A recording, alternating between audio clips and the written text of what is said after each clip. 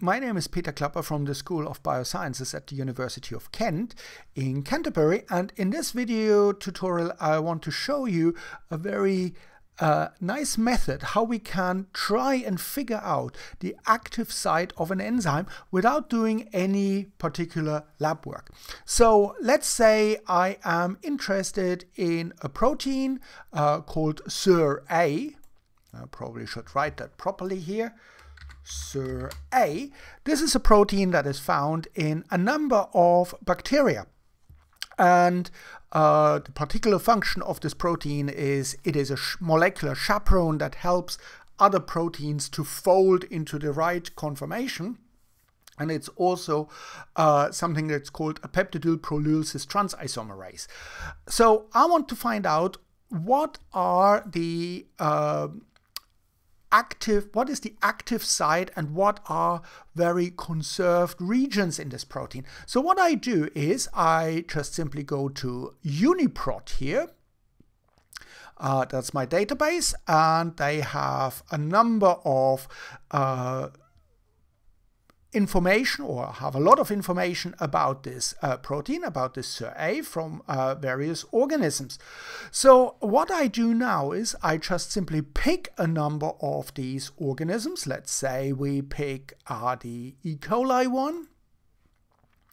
So here's the E. coli, and you can have a look at this database. Lots of information in there, and it's also the protein sequence, the amino acid sequence. Here I copy that, the sequence, and then I've prepared a simple text document, and I just simply copy my sequence in here. So I call this SIRA coli, and I've done that for other organisms here. So for example, this is the SIRA from Yersinia pestis, this is the SIRA from Photobacterium, and so on and so forth. So I've prepared a little file here, and what I'm now doing is I compare these different sequences with each other. And to do so, I go to another database, which is called Clustal W2, and the link is here. And what I'm going to do is I just simply copy.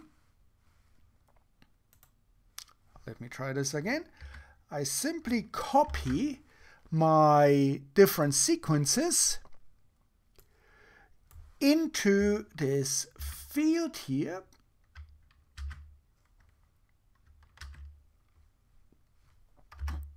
Let's see if this works. I need to do that again. Let's see if it works this time.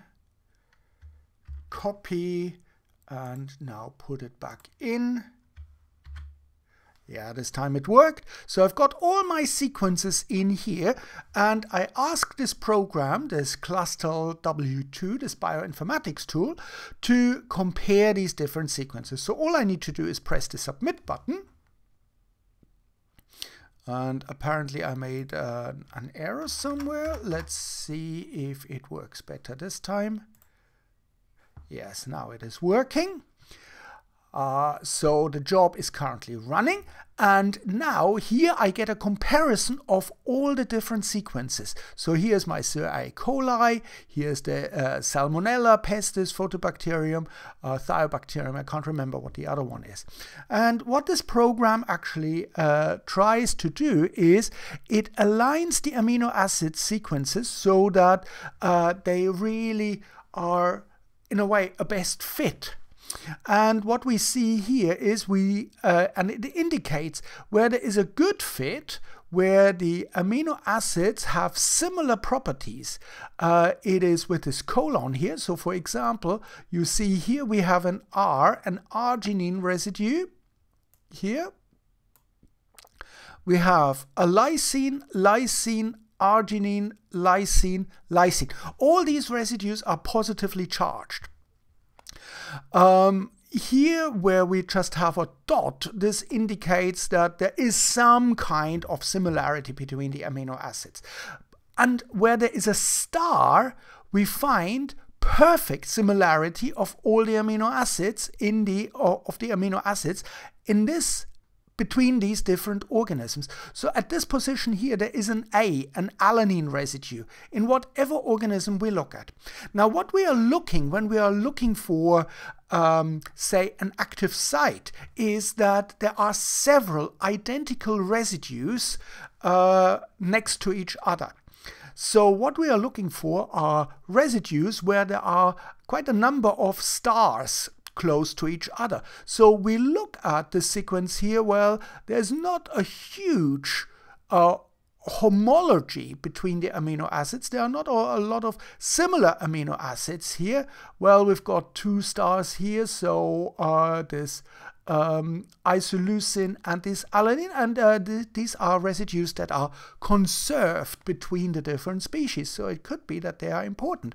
But if we scroll a little bit further down, what we see here is a stretch of similar and identical amino acids. So this here is, if you like, is a region here where there are lots of identical amino acids here.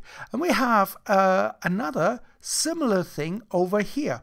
So again, we have a stretch of similar and identical amino acids. So for example, here this D is conserved. Here, for example, this W is conserved, highly conserved. So this indicates that these are residues that are important for the function of this enzyme in all the organisms that we are looking at.